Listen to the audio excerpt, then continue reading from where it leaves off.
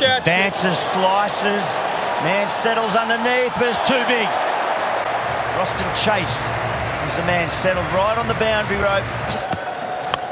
Whoa, he has got a hold of that. That's a big one from Cam Green. That's how you do it. Hold your shape. Perfect pick-up length for the big man. As Cam Green decides to take on the spinner into the gap for 4. Oh. Nicely guided, deft touch. He finds the gaps wherever they are, Steve Smith. That's swatted away, drops it short. And another 4 for Green. And that's 50 up for Cameron Green, batting at 3 for the first time in one-day cricket for his country.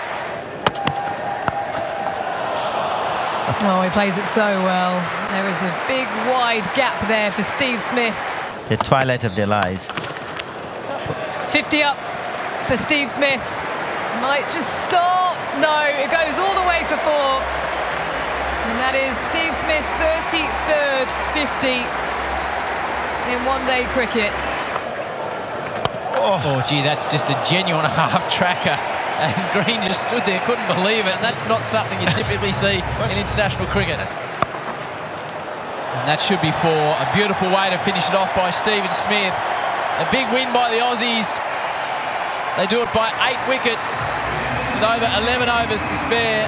And that, in 50-over cricket, is a very, very dominant performance.